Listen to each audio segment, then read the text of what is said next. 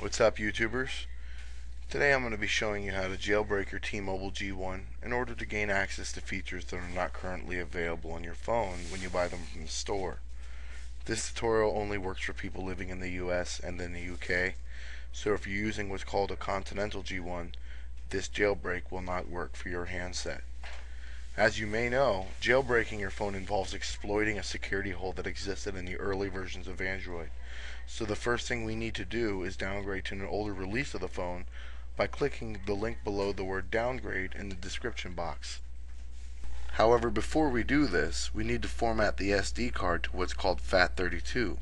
So we need to connect the G1 to the computer via USB. Then from the phone, select Connect to USB in the notification bar, then tap Mount, then go back to your computer. Now that we're back on the computer, the first thing we're going to want to do is click Start and go to My Computer. From there, we're going to want to find the removable disk in which the information from our SD card is stored.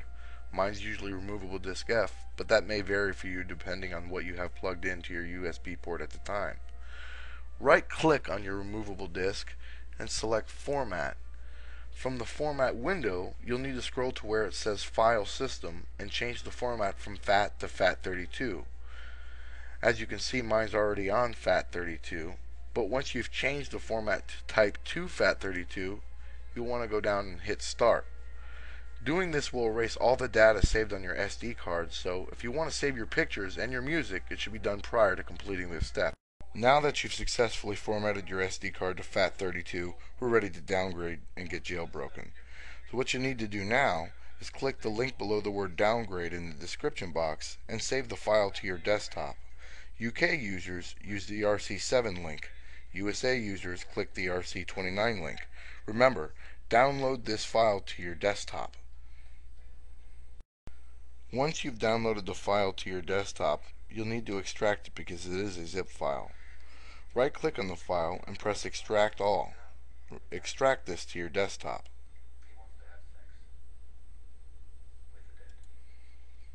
Now you'll need to drag the Dreaming NVH file to your newly formatted SD card. Again, if you're in the UK, it will be named Dreaming 7, but do the same and save it to your SD card. So now that we've placed the Dreaming NVH file into our formatted SD cards, what we should do now is safely remove the USB cord from the G1. From your desktop, press Start, then My Computer. Then find the removable disk in which the information from your SD card is located and right-click on it. Except this time, instead of clicking Format, click Eject. This process should always be done before disconnecting the USB cord. Going back to your phone at this time, I'd like you to press the power button that will display your power options menu. Press power off, then press OK. Now that your phone is off, I'd like you to hold down the power button and the camera button. If you're not familiar with the camera button, it's easily identified because it has an engraved camera etched into its surface. If you've held down these two buttons correctly, you should end up at a gray screen asking you to press the power button to start the image update. Once you've pressed the power button, you should see a notification saying Update in Progress. Once it's finished updating, it will say Update Complete, Update Successful, press Action key, which on this phone, it's your trackball, so press the trackball. You will now see a rainbow screen, and at this point you must remove the back casing from your phone, take out the battery, then put it back in place and proceed to turn on your phone as you would normally. Now that the phone is rebooting, you should reapply the back casing at this time, and since we've successfully downgraded to an older version of the Android platform, we'll need to reactivate the phone with our Gmail account. This will automatically sync calendar events and your contacts so you won't have to add them back manually. Simply follow the on-screen instructions until you get back to your home screen. Once your default home screen pops up, mount your G1 via USB, then return back to your computer. Now you'll need to download some files from the description box in my video and save them to your desktop. So click on the link under the words Recovery IMG and save it to your desktop. Then, when it's finished, click on the link under the words Hard SPL and also save it to your desktop. Both of these particular files will work for US and the UK. After the hard SPL and the recovery image finish downloading, go back to your desktop and click Start. Then click My Computer and open the removable disk in which the information from your SD card is located.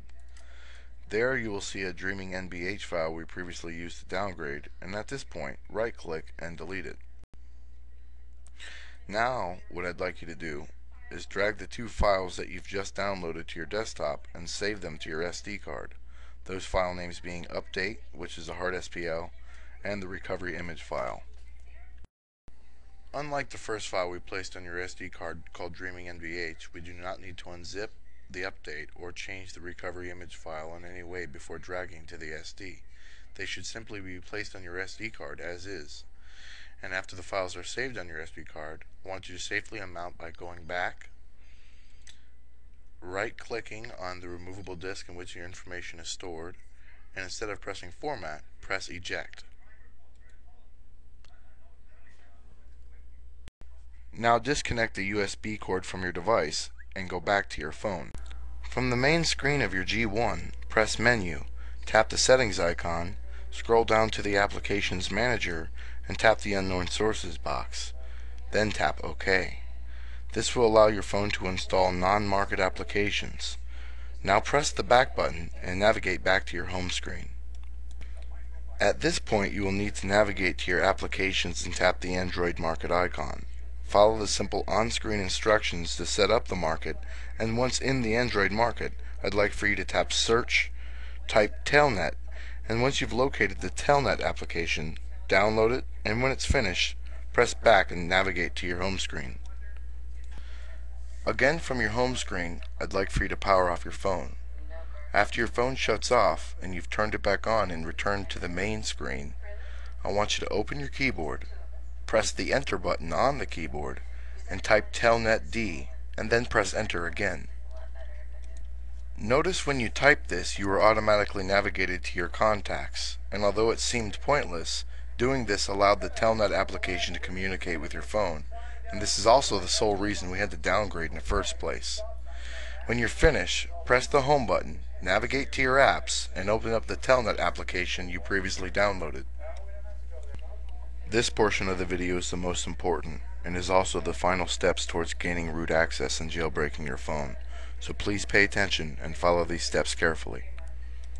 Now that we've opened the Telnet application, I want you to press Connect to Server, and if you successfully get connected, you should see a number of question marks and a string of commands divided by boxes, a pound symbol at the end, and a text entry box below.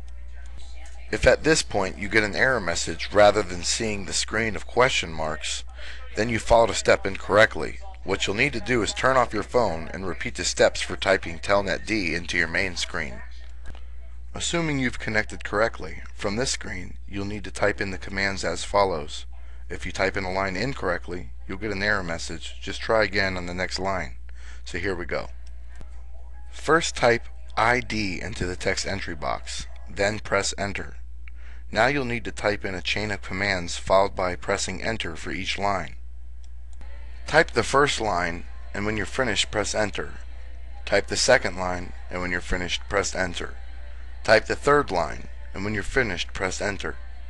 Type only the command lines located inside the boxes. Press the Enter button after completing each line, and when it's finished, you may exit from the Telnet application. If for any reason you are unable to read the 3 lines of command, please look for it in the description box of this video. Congratulations, you are now jailbroken and have root access to your G1 device, but we'll need to complete a few more steps before we can update to a current version. Now I'd like for you to watch Jailbreaking Your G1 Made Easy Part 2, because unfortunately I wasn't able to fit the entirety of the jailbreak process in one video. So please close the video and watch Part 2 at this time.